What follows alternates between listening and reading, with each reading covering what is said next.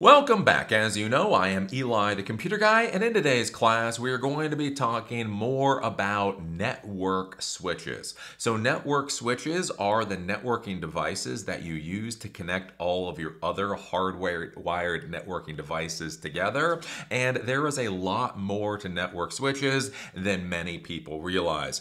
So most people, if they're used to dealing with network switches in a home environment or possibly a small business environment, they're probably used to a relatively small switch that's relatively inexpensive, and basically all they do is they plug a Cat5 cable or Cat6 cable into it. Maybe they reboot it every once in a while, and that's about all they think about as far as switches are concerned. But the reality is once you start getting into larger networks or more specialized networks, switches become a very, very valuable tool, and you really need to understand what options are available for switches, and basically you need to understand what you're going to be looking for when you go out into the world to buy a switch. One of the things I've talked about a lot in these technology classes is it's important to understand as a technology professional, there's a difference between the science and the art of being a technology professional. The science of being a technology professional is understanding things like routing protocols and networking protocols,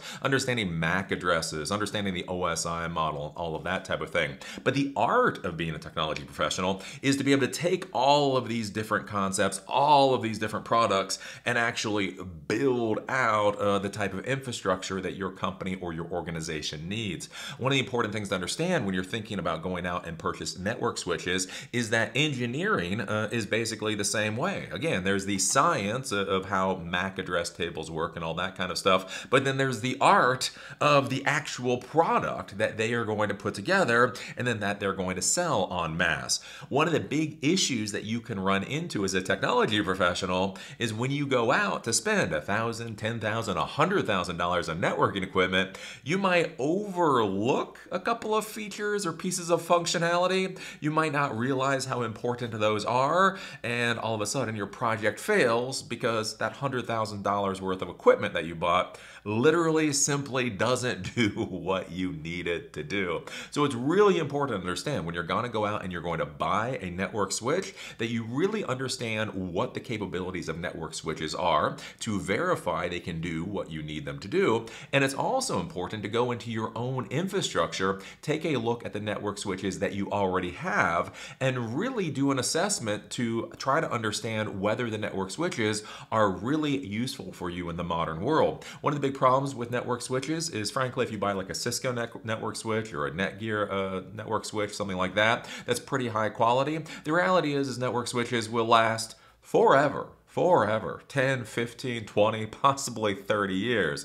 The problem is right, they were built with the technology that existed at the time. So one of the issues that you may have with your network, you may get weird problems. You may get weird slowdowns and bottlenecks and you can't figure out what's going on. One of the problems might be is literally you have a 15-year-old network switch in your environment, and when traffic goes through that particular switch, it runs into issues because it was built 15 years ago, and literally all you have to do is swap out that one switch and your entire environment might be able to function a lot better. So in today's class, we're going to be talking more about what these network switches are, the different functionality that is available in these network switches, and some of the things that you need to think about when you're going out to purchase a network switch or, again, to assess the network switches that are already in your environment.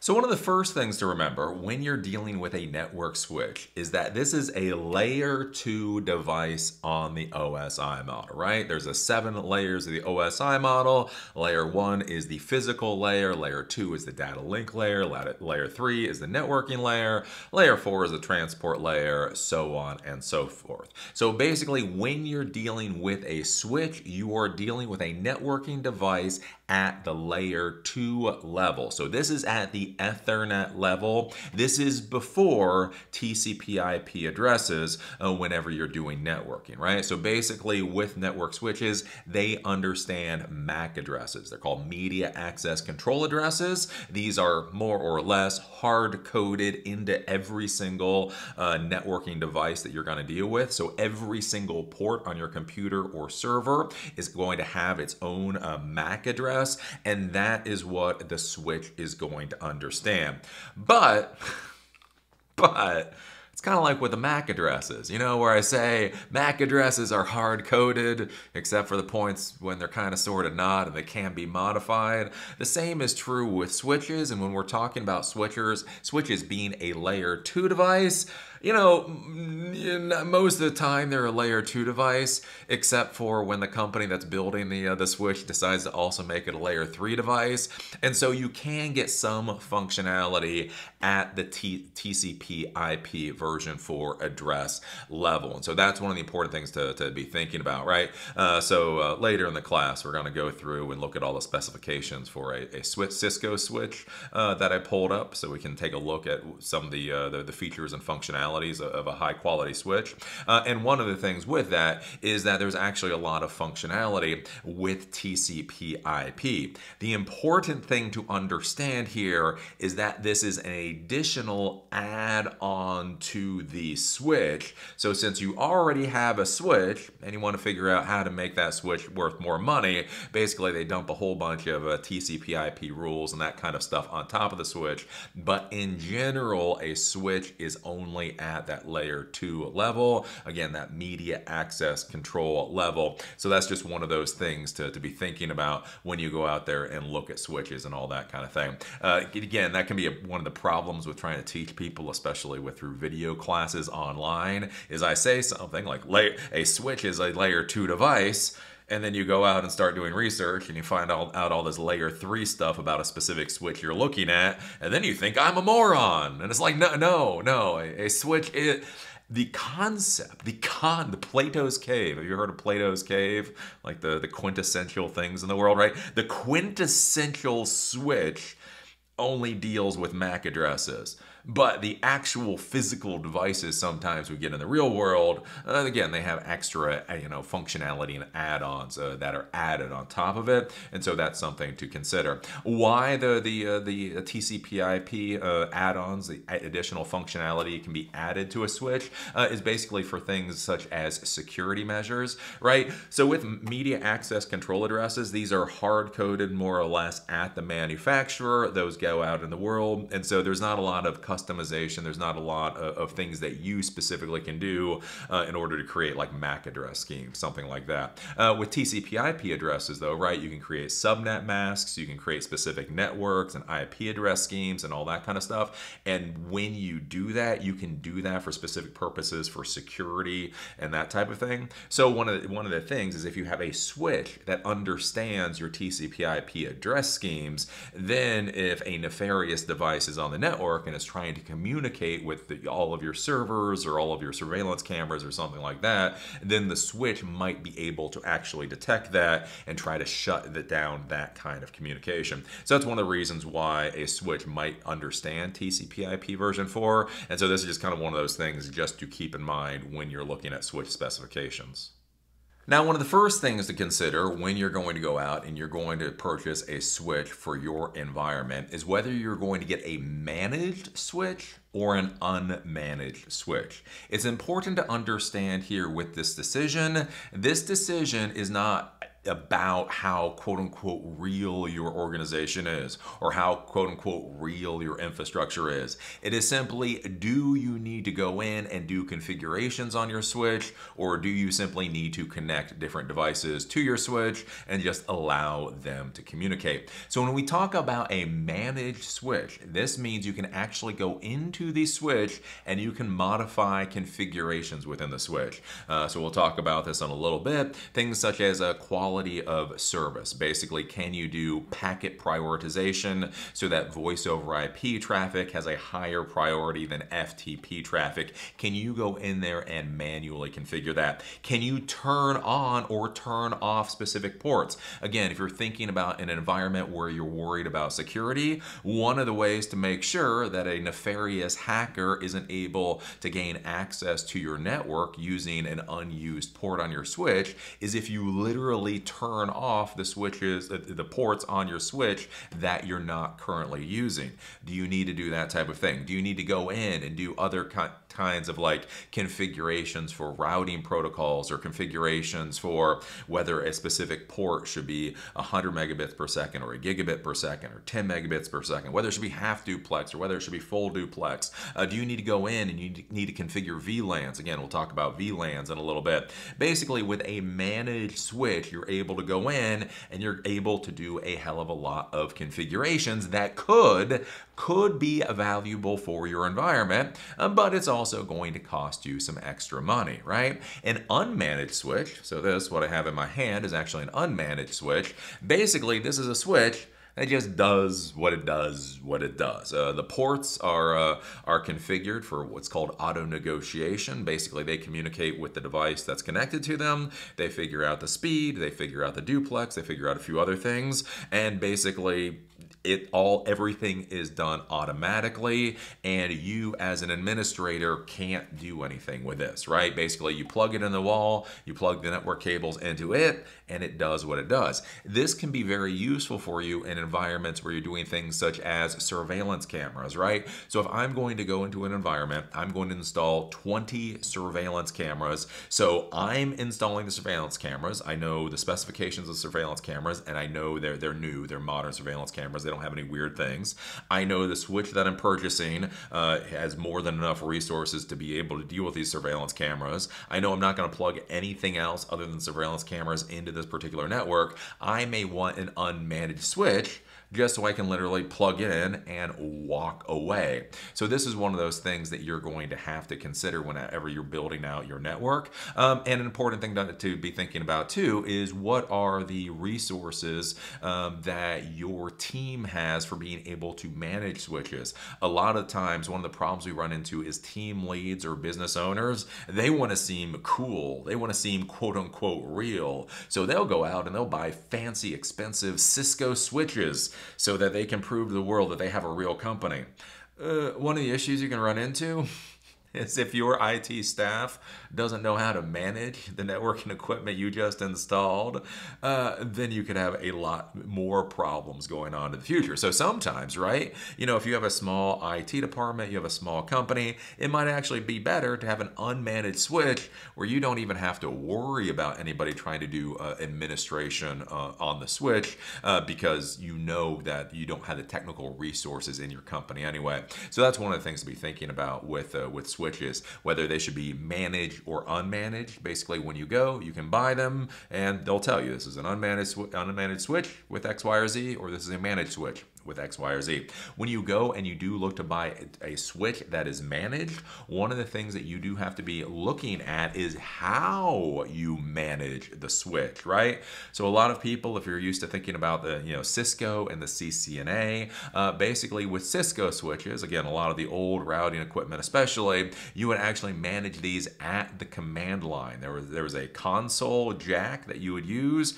You would connect your computer to the console jack, and basically you would pull up essentially a command line, and you would literally have to type commands into the switch, much the way that you would type in commands to PowerShell or to the command line on a Linux system. And the thing with that is it can be very powerful because you can get very nuanced, you get very specific with what you're doing. It's very good for security because they have multiple layers, sort of security layers for what different user accounts can access different things within the switch. There are a lot of valuable things with being able to configure a switch from the command line. The problem is if you or if your staff don't know the command line for that particular switch, yeah, it can be a bit of a pain in the butt, right? If your switch starts having problems and you need to troubleshoot it, but nobody understands the command line interface for the switch, it becomes a problem. And so that's where a lot of switches now, again, if you purchase a Netgear, if you purchase Ubiquiti, you purchase from many other vendors, you can actually get a graphical user interface. They have a web interface that you can interact with. So essentially, there's a management port on the switch. You're able to plug that into the network. It has its own IP address. You pull that IP address up in a browser, and then you can see the status of all the different ports. You can see the configurations configurations for all the different ports. You can see all your VLAN configurations, your quality service, all of those types of things. So that's something that you need to be considering when you go to purchase a switch. If you're going to be buying a managed switch, is what is the interface going to be that you're going to be using in order to actually manage the switch. Nowadays, there are different providers that actually have cloud services. So Cisco actually has that. It's called Meraki. But basically, if you have a lot of networking equipment in different sites all around the country or all around the world, you can actually go to one single cloud interface. In that interface, you can see all of your different networking equipment, and then you can manage all of your networking equipment from that one place. And there's good points to that, and to be clear, there's bad points to that. I'm just saying that that exists. Some of the different networking equipment out there actually have iOS or Android apps, so you're able to manage your networking equipment through that app instead of having to use a command line or anything else. One of the things to be considering here, though, is to be thinking about what do you think the life expectancy, or how long do you think the refresh cycle will be on your networking equipment? So if you purchase networking equipment and it has some kind of iOS app that works really well, so you configure the networking equipment, but then they stop updating that app in a few years, one of the problems you can run into is that your switch, that should last you probably at least a decade, you might have to swap out in 5 or 6 years because they're no longer updating the iOS app that you need to be able to manage the switch. So these are some things to be considering. A lot of people out there, when they think about an unmanaged switch or managed switch, they're just like, I'm going to do a managed switch. I'm going to buy Cisco because Cisco is the best. And then they're sitting there with that little baby blue cable you get with Cisco equipment, and they're looking at their computer and they're looking at the switch. They're like, I don't know what to do next. I don't know what to do next. And this can be a real issue, again, if you're going to be a manager or a business owner. So with the switches, you've got the unmanaged and the managed. What you decide to do is really dependent upon your situation. Okay, so the first thing that you need to take a look at when you're going out to purchase a switch, or when you're going to assess the switches that are already in your environment, is to take a look at the networking ports, right? So these are the ports that are on the front of the switch, and these are the ports that you're going to use to connect all of your hardwired networked devices. So these will be the desktop computers in your environment. These will be the printers that are hardwired to your network. These will be for the routers. These will be for, whatever hardwired networking devices that you have. When you go and you take a look at the ports on the particular switch that you have, you'll notice there can be a number of different port numbers, right? So you can have a 4-port switch. So this is a little switch that I have in my hands. Basically, this is for creating like a little digital surveillance system, something like that. So you can have a 4-port switch. You can have a 8-port switch. You can have a 16-port switch. You can have a 24-port switch. You can have a 48-port switch, and you can have many, many, many, many more ports. One of the things to be thinking about if you're going to go out and you're going to purchase a switch for your environment is always buy a switch with more ports than you actually need, right? You can't just add a couple of extra ports to a switch if you need them. You have to go out and buy an entirely new switch. So let's say you're going into your environment, you need 24 ports for your particular environment. I would argue just buy 48 ports now. It'll be less expensive than buying an entirely new 24-port switch in the future. And so basically one of my arguments is to always over provision for switch ports when you're going out to actually purchase switch ports. But basically you go out there and you take a look at CDW or Newegg or whatever, and you see all of the different switches that are available, and you pick the switch that has the number of ports that you need. Now with these ports can come in a number of different speeds. Generally nowadays there'll be gigabit ports, so it's 10, 100 by gigabit per second ports. Back originally with Ethernet, back in the 70s or the 80s, you would actually have a 10 megabit per second connection on a switch. Then in the 90s, we got to 10, 100 megabit per second, and about 10 years ago, we got up to gigabit per second connections on the switch. So this is the fastest the switch is able to relay data over that one particular port. And so that's something to be thinking about. Again, with your environment, you may have purchased a bunch of new desktop computers, right? Gone out, bought some really high quality desktop computers with gigabit ports on those computers. You plug them into the network and they're still acting relatively slow. One of the reasons might be is the switch that you have in your network is actually an old 10100 switch. So no matter how fast the network card is on your computer, it is always going to be limited to 100 megabits per second. That's just one of those things to keep in mind, again, when you're looking at switches and trying to figure out what's going on with your network. The other thing to be thinking about with the communication on these ports is there is half duplex or full duplex communication.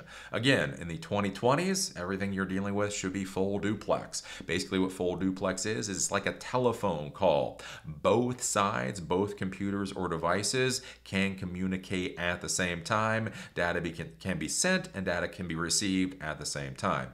Old networking equipment, though, sometimes used to be half duplex, as in it was only able to send or receive data at any one time.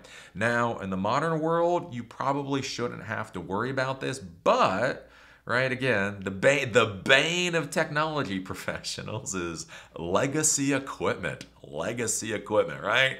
There's some little box in your infrastructure that was purchased in 1995, and for some reason it's still there. That box, whatever it may be an old like network printer. Like so some companies even to this day use archaic dot matrix printers. So dot matrix printers, basically they used a they had what did they have? They had this like ink roll thing, and then they had pins, and so they'd hammer the pins through the ink roll, and that's what would give you the image on the other side. That can be used if you need like triplicate forms. So sometimes like with auto dealerships or like old manufacturing companies, whenever they print something out, they need it printed in triplicate. So they might be using one of these really old dot matrix printers that for some reason, again, may only do like half duplex communication. That's one of the kinds of things that might be in the real world. And so one of the issues that you can run into is if your networking port is set to full duplex and the device that's trying to communicate with it is only communicating in half duplex, you can get some weird communication errors there. So that is something to consider. And again, that would be the type of environment where you would want a managed switch versus an unmanaged switch. What is supposed to happen with these networking ports is there's something called auto negotiation, right? So what auto negotiation is the port is supposed to communicate with the device that's connected to it and basically say, hey, what are you? And the device says, hey, I'm 100 megabit per second full duplex. And then the port switch is supposed to auto configure to what that is. Computers. Oh, if they did what they were supposed to do, we wouldn't have jobs. So sometimes the auto negotiation fails, and so many times you may actually have to go into your switch and hard code the configuration so that it's set specifically to whatever device it's communicating with. This can also be a valuable thing, going in there and hard coding the ports if you're using a switch in kind of like a data center environment. So let's say you have a server rack, and in that server rack you have a NAS, a network attached storage device, you have your Active Directory server, you have your web server, that type of thing. Well, you know all the hardware specifications for those different servers, so you might want to go in and actually hard configure the port configuration to what those different servers need to make sure there's no quirks with the auto negotiation, right? If somebody basically reboots the switch at some point in time, for some reason the auto negotiation doesn't work properly, so something gets set in the incorrect way, and let's say it's for your NAS. So with a NAS, one of the interesting things is you can use it for virtualization. So essentially you have your NAS and then your servers that are virtualized instances of operating systems are communicating with the NAS. Well, if something happens and the auto negotiation on the switch port doesn't get configured properly, now all of a sudden, all of those virtual machines, all those servers that are communicating with the NAS, right, if that gets dropped down to half duplex or 100 megabits per second or something because the switch screws something up, that can cause a lot of issues. So simply going to the port and saying, okay, I want to make sure this is a gigabit per second. I want to make sure that it's full duplex. And so even if the switch gets rebooted, that configuration won't change, won't go anywhere. So that's one of the things to be thinking about with the switch ports. Also with the switch ports, one of the things we've talked about before is something called PoE. It's called Power over Ethernet. So in the modern world, when you're dealing with networked devices, one of the things that's really cool is you can actually get the power from the network device directly from the switch itself. So if you have a surveillance camera, if you have a voice over IP telephone, even some laptop computers at this point in time can actually be powered directly from the switch. So one of the things that you'll see is when you look at the specifications for a switch, it will tell you whether the ports have PoE, Power over Ethernet, and then it will tell you what level of Power over Ethernet those switches actually have. So those are the network switches, the network ports on a switch, and this is some of the stuff to be thinking about when you go to purchase your network switch or assess the switch that's in your environment. The next thing to take a look at with switches are the uplink ports, right? So if we take a look at this particular switch right here, we have the networking ports on one side, and then over here on the right-hand side, we have the uplink ports. What these uplink ports are used for is these ports are used for this switch to be able to connect to other switches so that you can make your local area network larger, right? So this may be a useful thing if you have a building. So let's say you have a building and you want to put one switch on each floor. Basically what you can do is you can put one switch on the bottom floor, have that connected to your router, that type of thing. And then with the uplink port, you can then connect the bottom floor switch to the first floor switch with the uplink port, and the first floor switch with the second floor switch, and the second floor switch with the third floor switch, so on and so forth. So that way you can have this unified switch infrastructure, but then you can make sure that the ports are basically put in the different networking closets on the different floors. So this can be a useful thing. Again, do realize when you actually have to run network cable, Cat6 network cable at this point in time, it costs a lot of money to run Cat6 networking cable. So the shorter the distance you have to run that Cat6 networking cable, the less money it's going to be. Also do realize, I think the Cat6 cable can only be 100 meters in length, so that would be about 300 feet. And so essentially what you want to do is, if you're going to wire up an entire floor of a building, or possibly a building that's in part of a larger network, you can have all the Cat6 run to one network closet, and then inside the network closet, all of those wires will run to a switch. That switch will then have an uplink connection that will then be able to be connected to other switches within the infrastructure. And so that's what the uplink ports do. Now, when you're taking a look at the uplink ports, there's a couple of things to consider. The first is the speed of the uplink ports. So if you buy lower quality switches at this point in time with uplink ports, a lot of times they'll be gigabit per second ports. One of the important things to realize there is that is the total speed that will be able to go from one switch to another. So if all you're doing is print jobs, if all you're doing is email, FTP, maybe some voice over IP traffic, having a gigabit per second connection on your uplink ports might not be a big a deal. But if you're transferring large files, so let's say you are creating infrastructure for a company that does video editing. Imagine if you have 10 video editors on one floor, and then on another floor you have your storage area network, what's called a SAN. So basically imagine your storage is on a different floor. If you only have a 1 gigabit per second uplink between those two floors, that is going to create a bottleneck for you. So with these uplink ports, you can get them in 1 gigabit per second, you can get them in 10 gigabits per second. I think you can get them up to 100 gigabits per second. And so that's that's one of the things that you're going to have to consider when you look at your environment and your particular situation. The other thing that you're going to have to look at is the actual media that is used to connect these switches, right? So normally when we're thinking about networking in the Ethernet world, we're thinking about Cat6 cable. In the modern world, they can go up to 10 gigabits per second. So that's that twisted pair cable that I've shown you before. Basically, we had Cat3 cable, Cat5 cable, Cat5e, and now we have Cat6 cable. So they use an RJ45 jack and can plug in to the normal ports on your switch.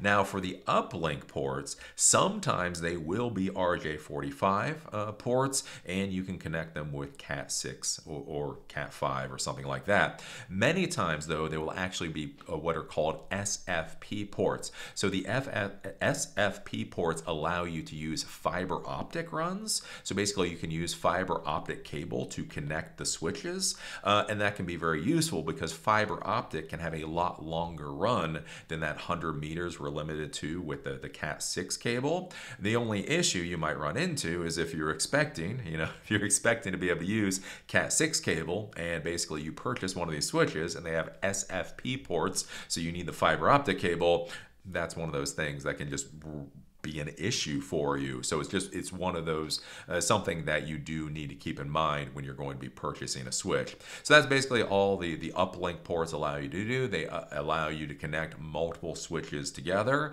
And basically with that, you then get the speed. And also you could use fiber optic if you like. Again, if you need to have longer runs between the switches to be able to have everything communicate with each other.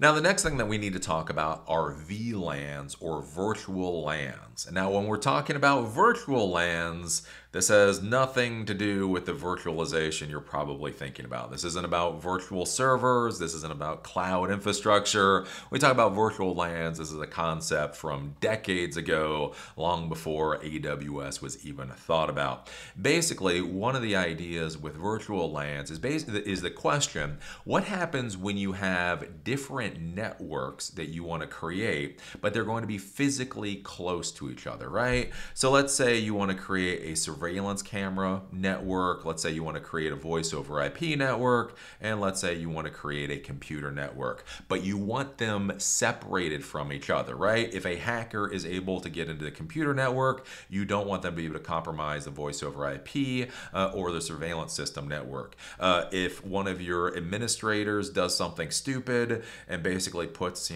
20 megapixel surveillance camera onto your network and is just dumping a tremendous amount of data in your network and causing a bottleneck, you don't want that bottleneck to affect the voice over IP or the computer network, right? So basically you want these siloed networks, but right, the surveillance camera is going to be in the office environment. The voice over IP phone is going to be right beside the desktop computer. So you want them to be physically close together. And so you look at the switch that you're going to purchase and you think, I don't really want to buy 3 switches. So that's one of the things you could do, right? You could buy a switch for the surveillance cameras, you could buy a switch for the telephones, and you could buy a switch for your computers, and then basically have them be their own entire physical infrastructure. You think about that, that's going to cost a lot of money, that's a lot of additional overhead, that type of thing. So basically the idea with a virtual LAN is, what if you take this one physical switch that you have and essentially you're able to divide it up into different networks, right? So basically we are going to have VLAN 1, virtual LAN 1, and that is going to be for the surveillance cameras. We will have VLAN 2, virtual LAN 2, and that will be for the telephones. We'll have VLAN 3, virtual LAN 3, and that will be for the computers. It's important to understand with these VLANs is when you create a virtual LAN on the switch, it is entirely segregated from the other VLANs on the switch, and you actually need a router in between ports on the different VLANs for the different VLANs to be able to communicate with each other. So it's entirely separated. Again, if a bad hacker is able to get into VLAN 3 3, they are not going to be able to very easily get into VLAN 2 or into VLAN 1 in order to try to do something nefarious with the surveillance cameras or the voice over IP telephones. And so basically that's all a VLAN is. It allows you to chunk up. Basically you have the one physical switch. It allows you to divide up the ports on that physical switch so that some ports are for one VLAN and different ports are for a different VLAN, and that they're not able to communicate with each other. In modern networking, you can actually tag different computers or different devices that are connected to the network and actually tag them as VLAN 1 or VLAN 2 or VLAN 3. That's something to get into with a much more in-depth switch class, but basically with the VLAN thing, the main thing for you to be thinking about is this is how we can take one physical switch and turn it into 3 logical switches. So the next thing to talk about is loop detection and routing protocols. I made a lot of money back in the day before loop detection became a standard thing. And again, if you have legacy equipment or inexpensive networking equipment, you might not have loop detection built into your switch. So basically, all loop detection is if somebody takes one end of a Cat5 or Cat6 cable, plugs it into one port on the switch, and then takes it and plugs it into a different port on the switch, basically loop detection is able to detect this loop and then automatically turn it off, right? And that is a very, very useful thing. The problem that you run into in the real networking world is, remember, with switches and networking devices, they're constantly, if they can't find a device, an IP address or a MAC address on their network, they'll send it out to another network, and they'll send it out to another network, and they'll send it out to another network, right? So one of the issues that you can have, right, if you have a switch and you wind up having a loop on that switch, is that all of a sudden the traffic goes out of one port, comes back into another port, then goes back out, then goes back in and back out and back in and back out and back in and back out, right? And it ends up crashing your switch. Or if you have multiple switches together, and somehow a loop gets created somewhere in this mess, what can happen is essentially you can have the packets, they start to go into a loop, and then your entire network comes to a standstill. This is something that can happen in the real world. One of the ways it can happen in a normal like server room is, let's say you have a lot of long patch cables, right? So you have a switch up at the top of your server rack, and then I don't know, you got, somebody bought like a 15-foot, patch cable. And so the cable comes out of one side, and then it's supposed to go out down into your Active Directory server, into your VoIP server, or whatever else. Let's say you had a server in your environment. That server is no longer used, so it got pulled out of your environment. Somebody did not pull the cable out of the switch though, and so basically you have like this 15-foot cable, and then there's just the end. There's just this this little cable that's sitting there not plugged into anything. And so some intern walks into your environment and goes, "Oh, that should be plugged into the switch." And then they plug it into the switch, and then about 5 minutes later, your network crashes, right? Because that's the thing, you have it plugged into the switch, up at the top of the rack. It goes through that 15-foot cable. Somebody didn't realize, comes back up, gets plugged back into the switch, and now you have a loop going on. And basically that switch is just continuously sending the packets through the loop, and then they crash. One of the things that I saw in the past, something that I actually dealt with, is I had a client of mine using kind of really old networking equipment that wasn't very good. And so they hired me to come in and replace their old networking equipment to try to speed up their network. So I was a good technician. And so basically I would unplug all the specific networking cables, plug it back, plug it into the new equipment that I had purchased. And, about 5 minutes after I got everything plugged in, the entire network crashed.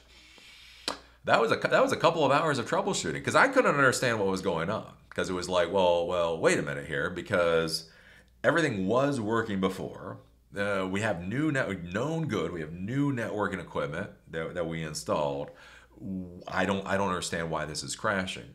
And the reason is because they had different switches in different parts of the building, and basically a loop had been created like years in the past before I had become a consultant for this company. But because the old networking equipment was so crappy and slow, the loop kind of slowed down the entire network, but it wasn't, the equipment wasn't fast enough to actually crash itself.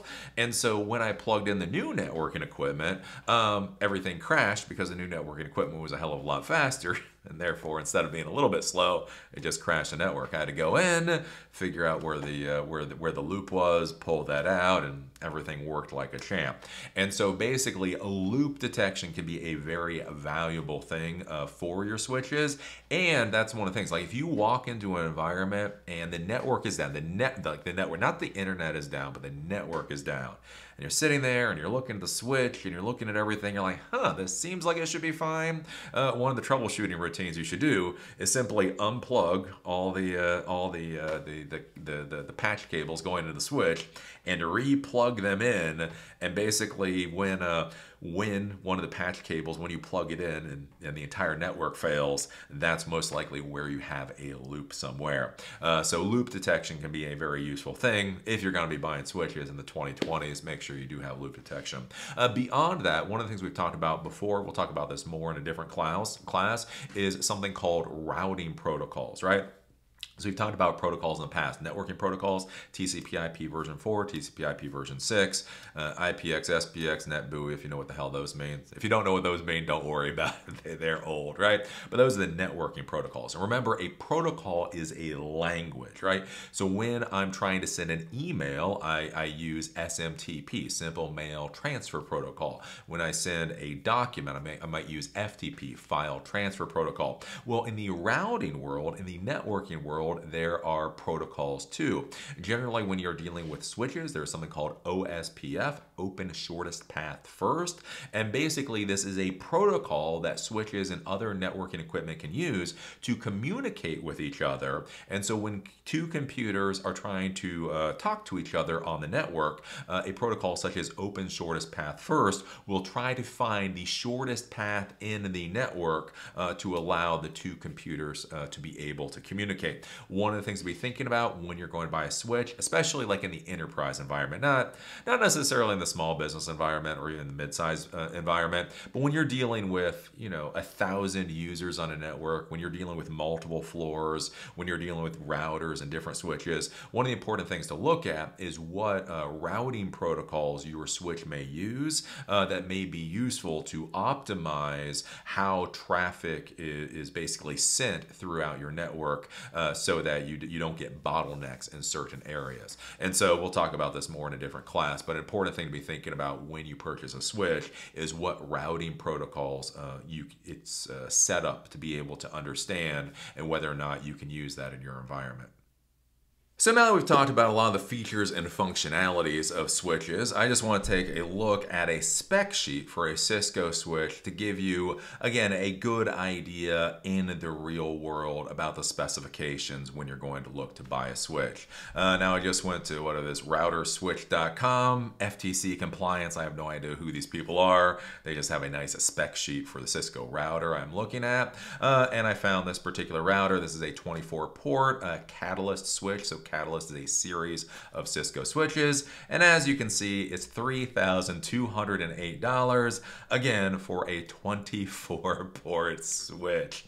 Just so everybody's clear, I'll put this in here. I get a lot of crap in the YouTube world because I use Mac, right? A lot of people laugh at me and they go, look at you wasting money on a Mac.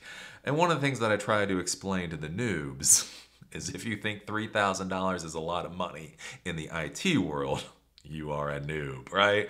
The reality is when you go out there and you start building infrastructure gets really, really, really expensive really quickly. And so this is something just to keep in mind. If you are a business owner, if you're building out your own infrastructure, it's important just to keep this in mind, because it might cost a lot more than you're expecting.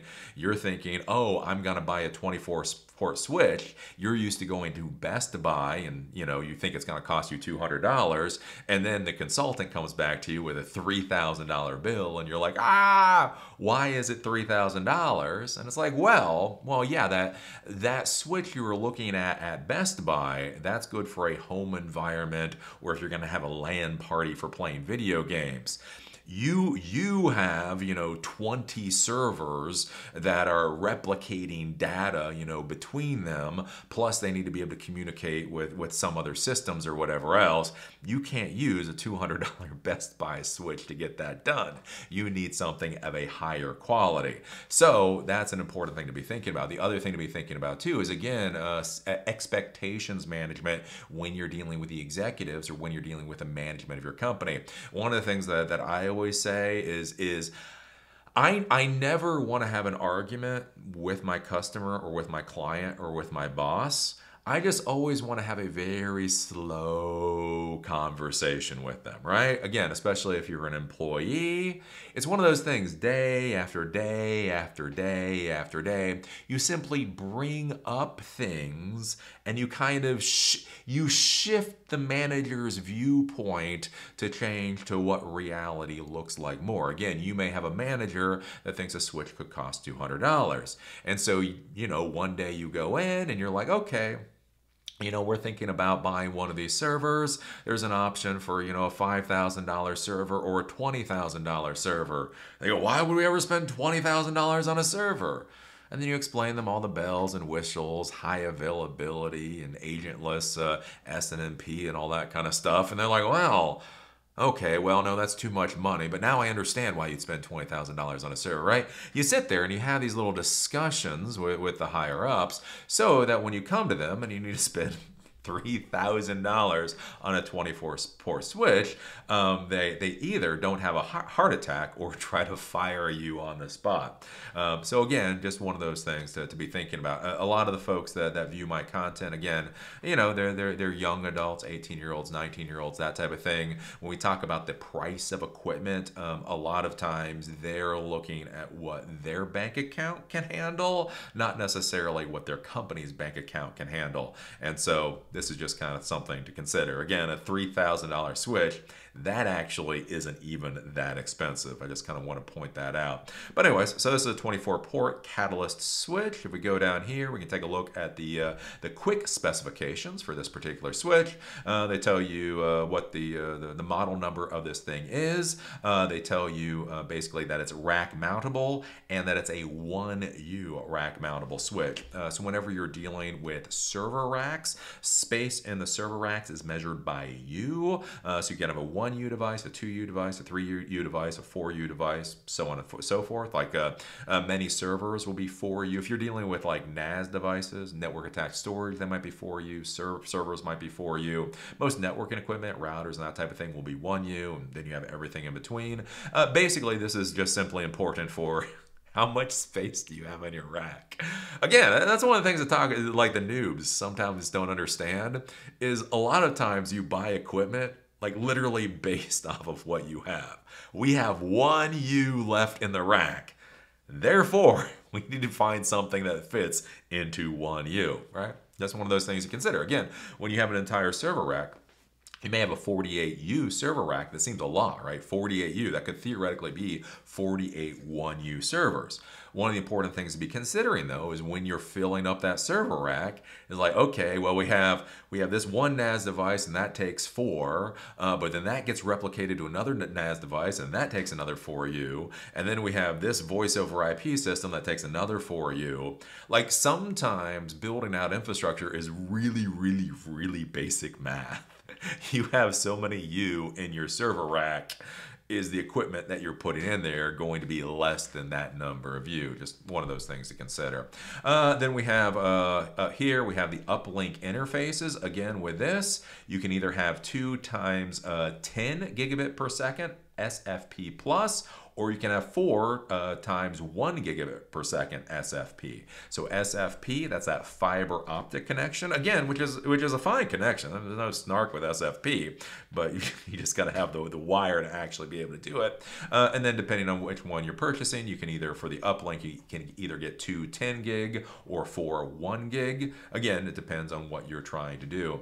Then we have the number of ports. Again, take a look at this. We have 24 times 10 by 100 by a gig. So that tells me I have 24 1 gigabit ports on this particular switch. This is very important to look at when you're going out there and buying switches. Again, when you look at power over Ethernet or different types of speed for switches, sometimes you'll have a 24 port switch and it'll say something like 8 PoE ports, and then maybe, you know, like 4, you know, back in the day, like 1 gigabit per second ports, and then everything else would be a different speed. So it is important when you take a look at these ports, make sure if you have a 24 port switch, you're buying a 24 port switch, that all 24 ports match whatever your requirements are, or at least the number of ports, you know, the PoE ports or whatever else match what your requirements are. Then we have the maximum stacking number. So basically the maximum stacking number of switches is, again, as I talked about before, you can have these switches with the uplink ports. They can be connected to each other in order to create, you know, that large LAN. Again, let's say you have a building with multiple floors, that type of thing.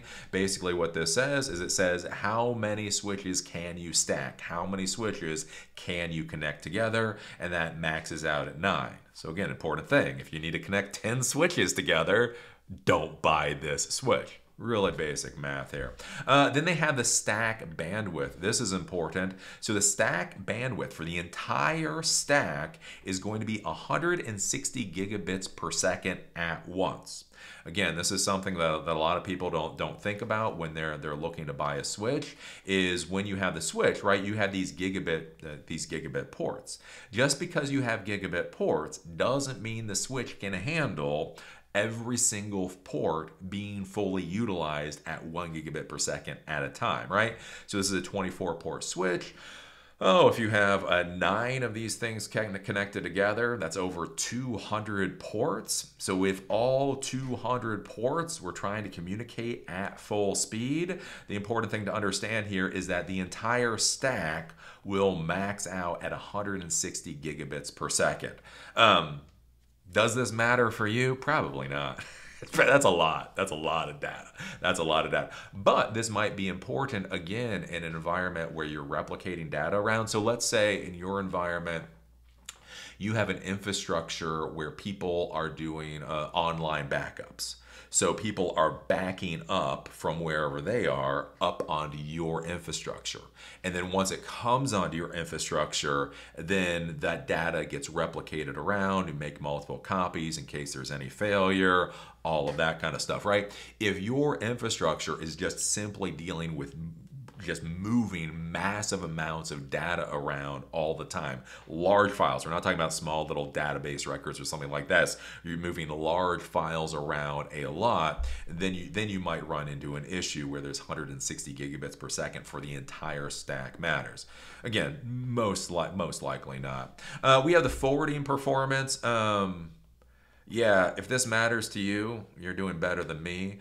Basically, what this means is this can forward 68.45 million packets per second. Again, remember when we talk about when we're sending data on a network, we have frames and we have packets. So that data, right, that entire file gets chopped down into frames and packets. So basically what this is saying is this particular switch can transfer 68.45 million packets per second.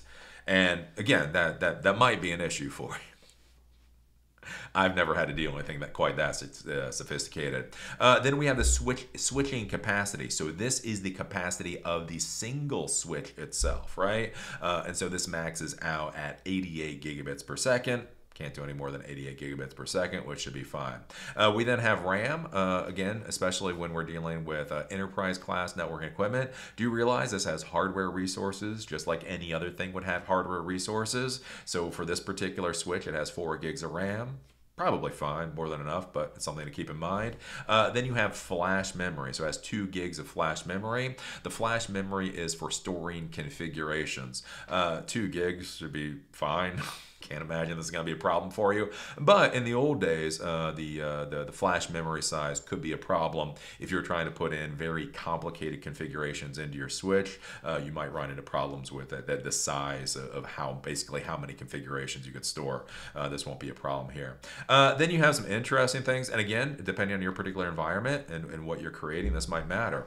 So for this particular switch, it actually has a number of wireless access points per switch/stack. Again, so if you're creating an infrastructure for a college campus, maybe a hospital, that type of thing, you're going to be putting up a hell of a lot of wireless access points. Just do realize this networking equipment actually has a maximum. So for the stack, so this is for the entire stack, so for all 9 switches connected together, they can only support 50 wireless access points for some reason. Why? I don't really know. It seems like a weird limit, but it's the limit it has. Again, number of wireless clients per switch stack. So all the different wireless clients that are connected to this entire stack, again, up to 9 switches connected together, you can only have 1,000 wireless clients at one time before you start having problems. Again, this is the type of thing that you need to be researching. That's where I talk about when you're going to be building out your environment. Again, 50 access points and 1,000 wireless users, and this is at one time. That's more than probably matters, like for most people. But again, in your environment, this might be an issue. Let's say you're thinking about building out a wireless infrastructure for let's say an airport. But not only are you building out wireless infrastructure for, guests to be able to get on the internet and that type of thing, but what if you have an Internet of Things environment where all the thermostats are going to be wirelessly connected, all of the terminals are going to be like little key card terminals are going to be wirelessly connected, right? Imagine if you went to an airport and then just think of everything in that airport having a Wi-Fi connection. Right at that point, literally, you may have over 1,000 wireless devices all trying to communicate at the network at the same time, and this might be a weird failure for you. And so it's very important, again, especially at that enterprise level, that you go through and you look at all these different specifications to make sure that you're purchasing what you need. That's where, again, if you're buying stuff in the enterprise world, FTC compliance, they haven't paid me anything. CDW can be very useful. So CDW, Newegg, right? If you go to newegg.com, you just go to Newegg and you buy whatever you're doing. CDW is basically kind of like the Newegg for the enterprise world. When you purchase things from CDW, though, most of the time you actually need to have an agent. They'll give you a sales agent. You'll actually talk with a sales agent, and they will make sure that what you're purchasing is what you're supposed to purchase. And so that can be a valuable thing. Again, like some people you just try to purchase Cisco equipment off of eBay or Amazon or something like that. And when you do that, that's fine if you get what you need. Sometimes, again, when we start looking at all these different requirements, the problem that you can run into is the switch that you purchase does exactly what they said it would do, but what you need it to do is something different, right? Anyways, we come down here. Again, we can take a look at the switch as we were looking before in the rest of the class. Again, we've got the 24 ports on it. We got the Uplink ports over on the side. If you turn the switch around, there's some interesting things you can see here. Basically here, these is where we have the console port and the management port. So in the Cisco world, they have this little console wire that you can run from your computer to your Cisco switch or to your Cisco piece of networking equipment, and basically it's a way that you can, it's called console into the equipment to make configurations. This can be a useful security mechanism, right? If you do not have a management console that's IP addressable, then it's harder for people to try to hack that networking equipment, right? So some people will simply only allow the networking equipment to be consoled into. But they can also have a management port, so this has a management port on it, This can actually then be connected to the network, and it's accessible through an IP address. Just one of those things to consider on the back, and then you see your power supplies and that type of thing, your fans. If we scroll down, we can take a look at some more of this. This gets into some more detailed specifications here. Let's see, it talks about again, things like CPU, so multi-core CPU, the maximum number of vLAN IDs. So we talked about the vLANs before. Again, remember in the enterprise world, you may have a lot of vLANs. You can have up to 4,000 vLANs on this type of thing. Let's see here, it talks about, the CPU, it talks about the RAM, it talks about the flash storage. Again, the wireless access points, those are some of the things to be taking a look at. And then if we keep scrolling down, one of the interesting things here is it talks about the compliance standards. So this is basically things like the routing protocols, that type of deal. So we have something called the spanning tree protocol. That's one of the routing protocols that exists. We have the vLAN configurations here. We have a whole bunch of different specifications, again, that might actually make sense in your particular environment. Most people are going to probably ignore that. Then, gives operating temperatures. That might be an important thing to take a look at. Again, this can be important in your environment where, let's say it's for like surveillance cameras or something like that, and it's going into an industrial environment. So like normally you're used to putting networking equipment into your server room or into your data center where it's 65 degrees and it's completely clean air. So most of the time you don't look at things like operating temperatures. But it is important to be thinking about, like, what if this is the switch that's going to connect all of your equipment in a warehouse? Does that warehouse get too hot for the networking equipment, and the networking equipment will shut down?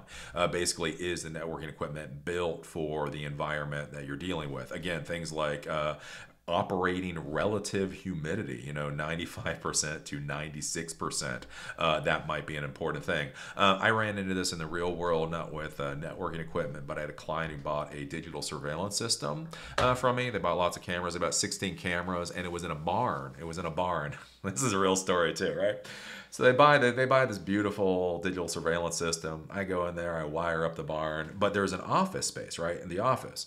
And so that is where the digital surveillance system is supposed to be. And so before they buy the digital surveillance system, I tell them, look, this is a barn. Like, this dust, this dirt, this heat will destroy your digital surveillance system. So is this room going to be air conditioned? And they said, yes, Eli. Yes, Eli. We are having an air conditioner installed and the door will always be closed. So, okay. Right? I did my responsibility. I tell them the problem and they tell me, right? So anyways, I install this, $20,000 system or whatever the hell it was, slap it in there. 3 months later, it fails. 3 months later, it fails. They call me back for warranty work. I go there and the door is wide open. There is no air conditioning, and the digital surveillance system, it basically looks like the inside of a vacuum cleaner. That was a less than amusing discussion I had with them. But again, this is the type of thing to be thinking about with your environment. Again, especially with a lot of my viewers, right? If you're in India, if you're in Pakistan, if you're in some places in Africa, right? You might be in an environment that is not, clean, that is not cold. It doesn't matter from a cleanliness standard. But it might actually matter from the equipment standard with your equipment in that particular environment. Will it fail? Again, networking equipment is just like anything else. If the temperature gets above a certain level, it will automatically shut off in order to try to protect itself from being damaged. So if your equipment is in an environment that keeps getting really hot, your network equipment keeps shutting off, that can be a big problem for you. I think that was interesting. A number of years ago, I went to Interop. Interop is a conference, an IT conference, and when Huawei was getting bigger, one of the interesting things is I sat in with a panel for Huawei, and they were talking about all the networking equipment that they were designing for third world countries. And again, it's important to be thinking about this for your environment. And so with Huawei's equipment, all the Huawei equipment had built-in, I think they had built-in battery backup. And not only that, it was 100% sealed. So with a lot of Cisco equipment that you buy, most Cisco equipment, they cool through airflow, right? You have fans on the Cisco equipment that pulls air through the equipment and back out again. Again, perfectly fine in a clean environment. In a dusty, dirty environment, that turns your switch into a vacuum cleaner. What Huawei did is they had completely 100% sealed networking equipment that was designed for hot environments. Essentially, the outside of the networking equipment was a big heat sink, essentially. And so it was built for those types of places.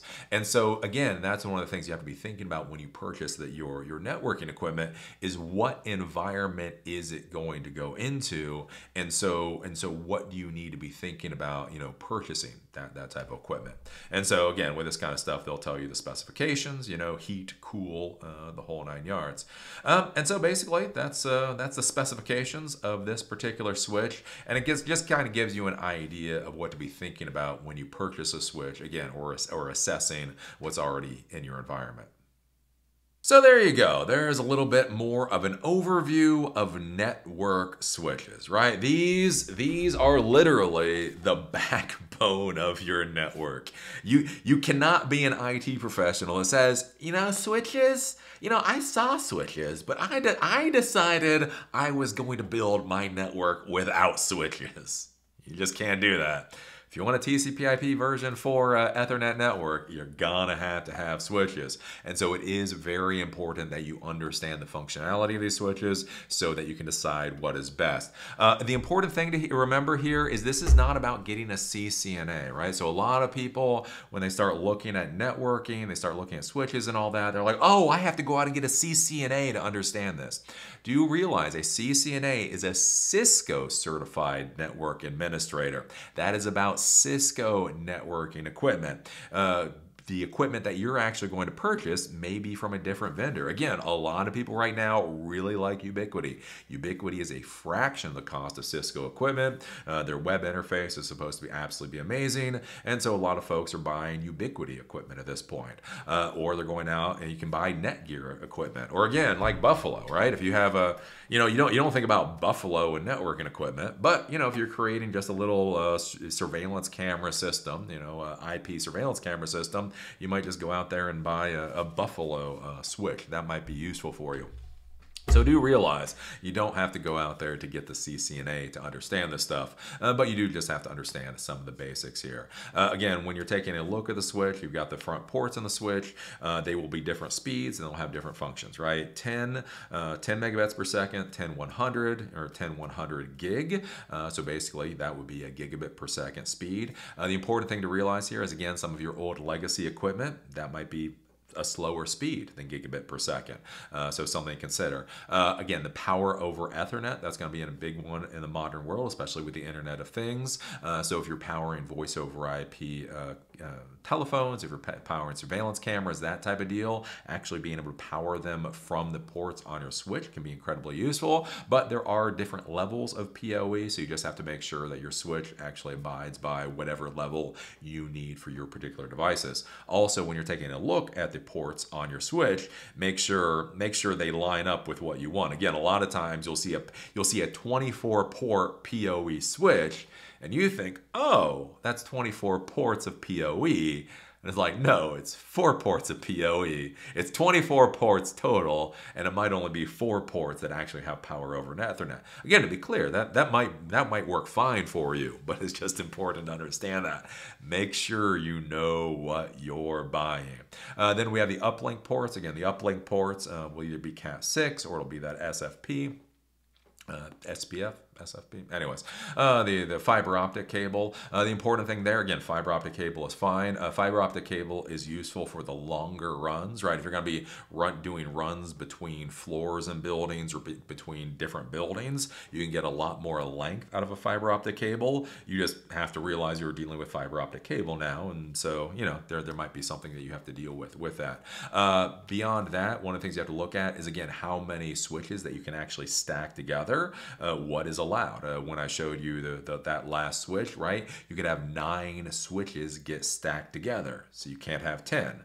So again, this is really simple math here. If you have 10 floors in a building, each floor needs a switch, therefore you need to stack 10 switches. That means don't buy the switch I just showed you, because you can only stack 9, right?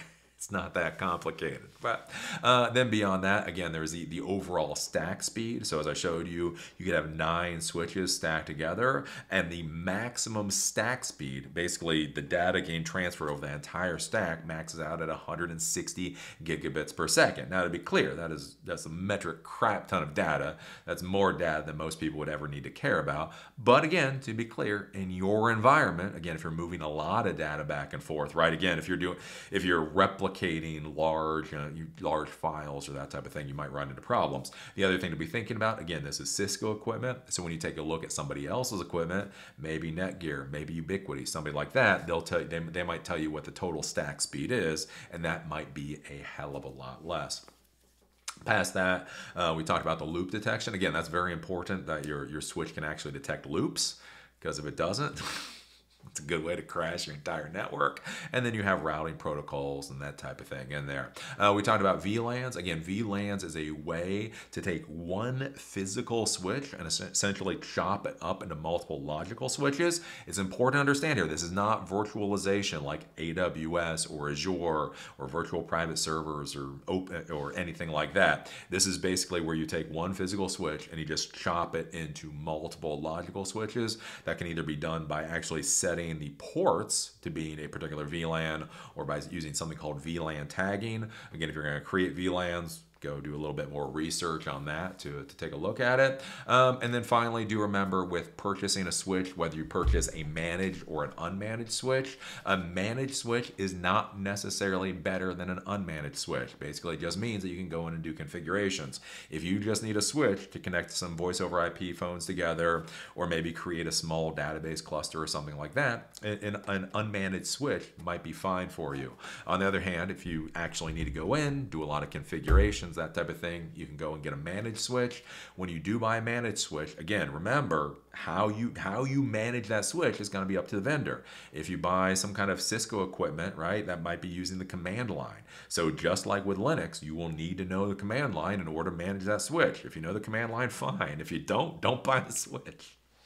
It might be a web console. Again, you use a web browser, you go to an IP address, you pull up the management console, and you're able to configure it that way. It might be some kind of cloud management service. Again, it might be an app on your smartphone.